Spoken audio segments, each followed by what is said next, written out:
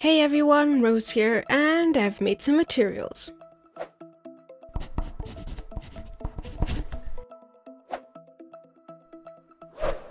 Before I start on the materials themselves, I'm gonna need a UV map. Unlike with the previous character I made, this UV map isn't gonna be mirrored. That's because the Hypoly sculpt itself is slightly asymmetrical, so in order for everything to work out properly, both sides of the model need their own separate space on the texture.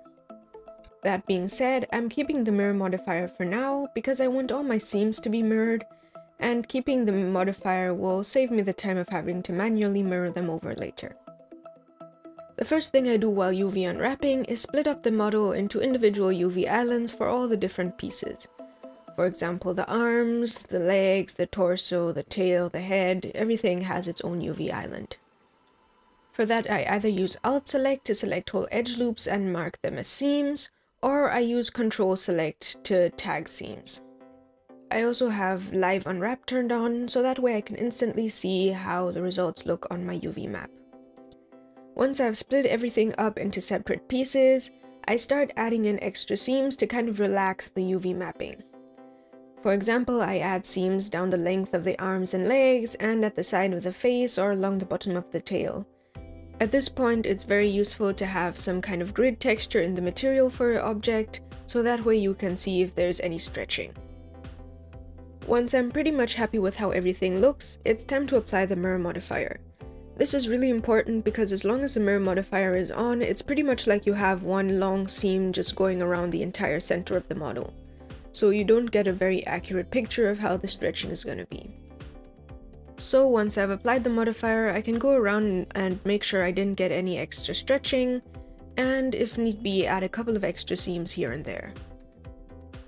Next, I can take a look at all my UV islands, group them together and kind of start arranging them a little bit, and also make a couple of minor tweaks to them here and there where I still find a little bit of stretching that I want to tweak. And now it's time to start working on some of the other objects that make up this model. The first thing I work on is the eyes. I decided to replace the UV sphere eyes I had with rounded cubes.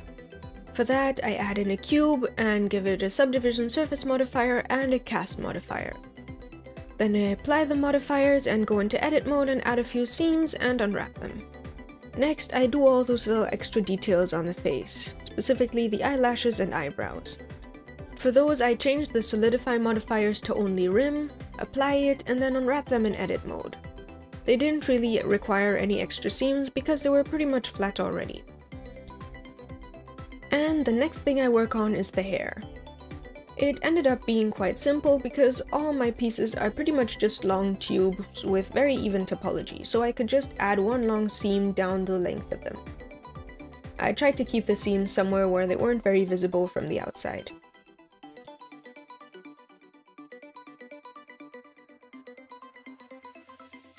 For the teeth, I just needed to add one long seam going along the bottom of the teeth, and that was pretty much enough. I didn't get any extra stretching or anything, so I didn't have much to worry about. And for stuff like the tongue and the teeth, I just had to add one long seam along the bottom. Now everything's unwrapped, but before I move on to the UV layout, I decide to mess around with the hair a bit more.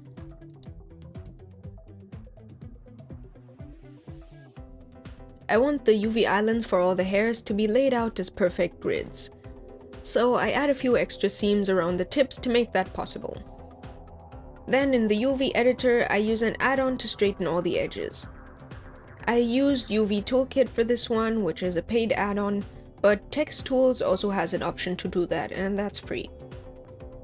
I'll leave a link to both of them in the description below.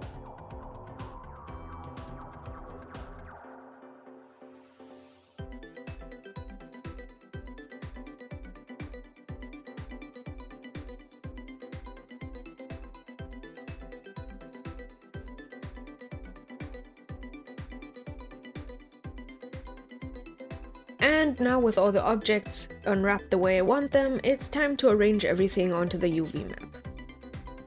I could have used UV Packmaster for this, but in this case I wanted to arrange everything manually because I wanted to keep things kind of grouped together based on the object they belong to. So I unhide everything and go around arranging all my islands. I start by moving all of them out of the way so that I have a kind of clean space to work with, and I can then manually move everything into the places where I want them to be. Then I just go around arranging everything. I also adjust the sizes of individual islands, so stuff that needs a bit more detail or is more important gets more space on the texture, and stuff that's less important gets less space on the texture. So for example, I scaled up the head quite a bit compared to the rest of the body.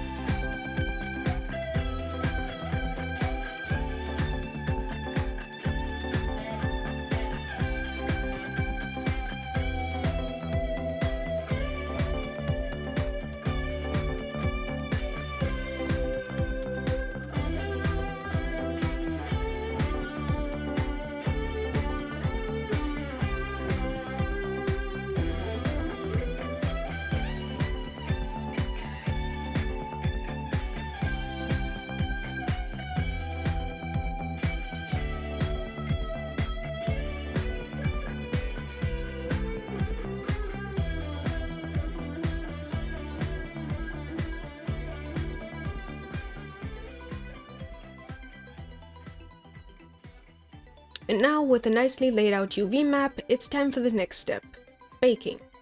For the last model I made, I used Xnormal to bake, and that worked out really well, so I'm doing the same for this one. I make a new blend file to prepare the model for baking, and make sure I have all the high poly and low poly versions of the model in it. Then I go around making sure any modifiers that still need to be applied are applied, and everything is shrink wrapped properly, and then I explode everything. That means I make sure I have the high and low poly version of each object together, and then I move them out of the way of everything else. So that way I don't have any objects overlapping that shouldn't be overlapping. I make sure I have the high and low poly objects in separate groups so it's easier to hide one and not the other, and then I start exporting, starting with the low poly objects. But first I have to add a triangulate modifier, which I almost forgot. Once that's added and applied, I make sure I have all the low poly objects selected, and then I go up to export as OBJ, and make sure I have selected only turned on. Then I do the same thing for the high poly objects. And with that, I can move on to Xnormal for the baking. I make sure the high and low poly meshes are in their respective folders, I select the place where I want to bake to, and I select the maps I want to bake. In this case, it's normal maps, cavity maps, and ambient occlusion. Beyond that, I use pretty much the same settings as I did for the last model. You might need to mess around a bit with stuff like ray distance to get everything to look just right. In my case, it worked out well with the ray distance turned relatively low.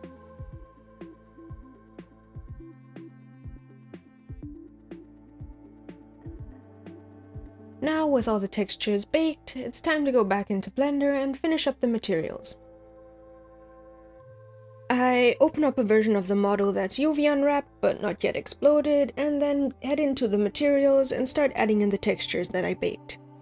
First thing I add is the normal map, which I plug into a normal map node, and then into the normal input of the principled BSDF. For everything to work properly, I have to make sure that the image texture is set to non-color. Next, I grab the cavity map that I baked and plug that into the base color. However, I don't want this to be the actual base color of this model, so I plug it into a mix RGB node set to multiply, and then create a brand new image texture which I'm going to be using for the base color, and plug that in too. And from here I can hop into texture paint mode and paint the model. I imported the reference sheet and pinned it into one of my viewports so that way I can just color pick off of it using S and then paint each part of the model the way I want it. I start by just filling in each object with a simple base color and then go in and add more detail.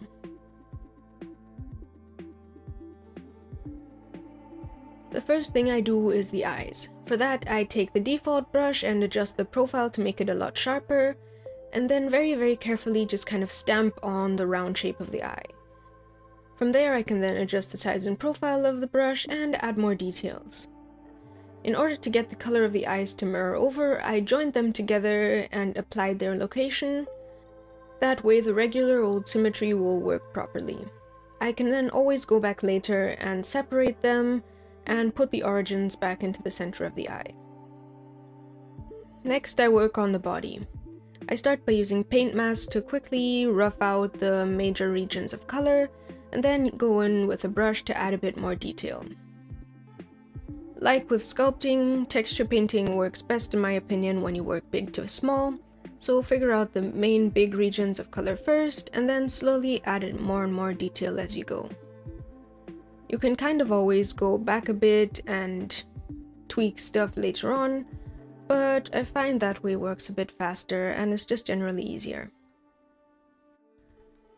As usual, Blender's projection painting was a bit of a pain to use. I ended up having kind of gaps or lines where I didn't want there to be any. Stuff like the gradients along the arms and legs were annoying to make and kind of ended up a little bit rough, but good enough. And I struggled quite a bit with stuff like the tail. Most of the issues during painting just come from the fact that it's pretty much projecting a 2D view of what you're painting onto the 3D model, so it gets really wonky with stuff that's either on the opposite side or that's kind of just perpendicular to your view, and that can be super annoying. I'm currently looking into learning some other software, so I actually got myself Substance Painter and ZBrush. So in the future I might be doing my texture painting in one of those.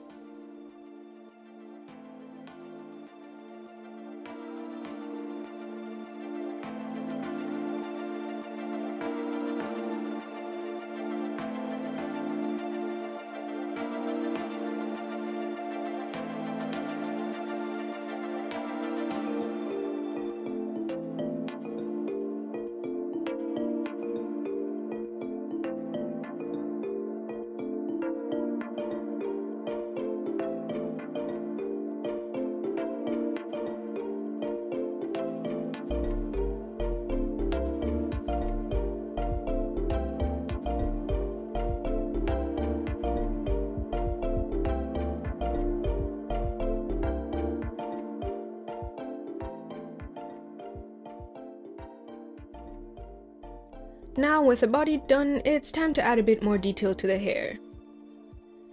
Instead of painting the hair manually, I add in a noise texture that's mapped to the UV map and adjust the scale on the x-axis to make it stretch along the length of the hair. Because of how the UV map works, it kind of follows the shape of the hair really nicely. Then I can adjust the color a bit and just mix it in with the base color of the hair, and carefully paint in a bit more detail where I want some. And now the last thing left for me to paint is the teeth. I go in with a turquoisey color for the gums, the same I used for the inside of the mouth itself, and white for the teeth.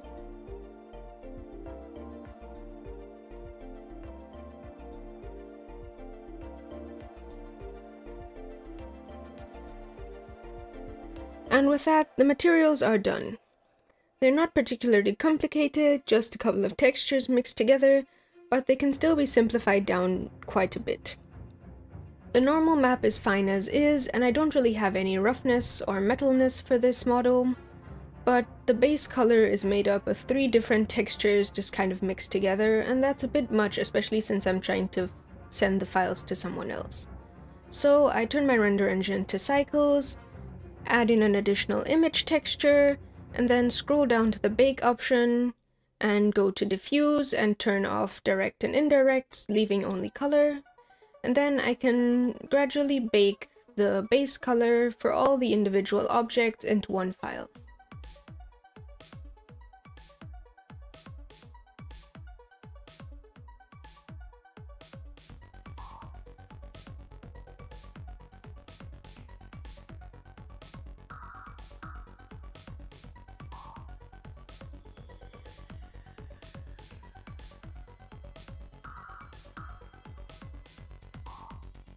And with that last bit of baking complete, the model is done.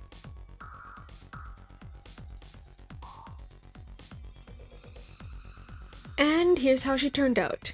I'm really happy with her, and the client is happy with her too, which is always great. And I really enjoyed the process on this one. I worked out a lot of stuff about my workflow and really managed to smooth it out a lot and make it a bit quicker and more efficient. I hope you guys enjoyed the process videos and maybe learned a thing or two from them. And in other news, the channel has hit 5,000 subscribers, which is really cool. Thank you for everyone who subscribed recently and for all of you who have been subscribed for a while now and watching all my videos since really early on. It's really cool to just see my audience grow and to have so many people appreciate my art and enjoy what I make. I want to do something special to celebrate, but I'm not really sure what. I was thinking maybe a request live stream or some kind of raffle again, but I'm really not sure. If you guys have any suggestions, please feel free to leave them in the comments below. I really have no clue what I want to do for this. In other news, I've decided to shift my upload schedule from Tuesdays to Thursdays just to give me a bit more time in the week, because at this point I actually have a bit more time during the week to work on videos than I do on the weekends. Anyway, that's been all for me for today. See you all in the next video. If you enjoyed the video, feel free to leave a like and subscribe and all that, and maybe check out one of my other videos to the right. If you'd like to see more of my art or maybe get a commission from me, I've put links to all that in the description below. And I've also put a link to the Discord server. Anyway, I hope you have a nice day and see you all next time.